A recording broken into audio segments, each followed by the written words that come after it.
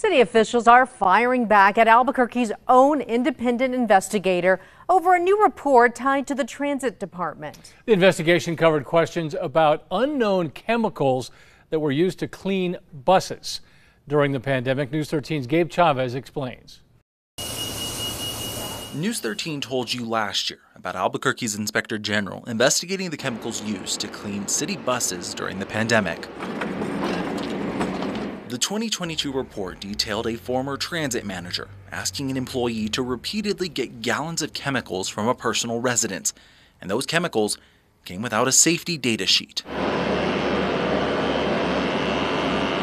Following the IG's initial report, the investigation continued into a follow-up release today.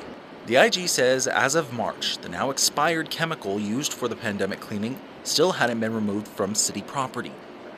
Investigators asked for the chemicals to be taken away and tested. What was supposed to be a bleach-like substance inside the barrels actually had no bleach-like chemicals, indicating that the city's pandemic cleaning mixture wasn't what they thought it was. Instead, the IG report shows a list of other chemicals, including an excess of barium.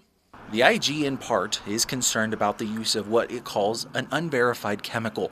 Responding to the report tonight, the Transit Department called the IG's office biased and the investigation a poor use of resources. Also adding, quote, ABQ Ride did everything we could to ensure our drivers' and passengers' health and safety by sanitizing our buses with the safety-approved materials, some of which were generously donated to the city. Gabe Chavez, KRQE, News 13. The Inspector General's office declined an interview about the report, saying it speaks for itself. We posted a link to the full report at alwaysonkrqe.com.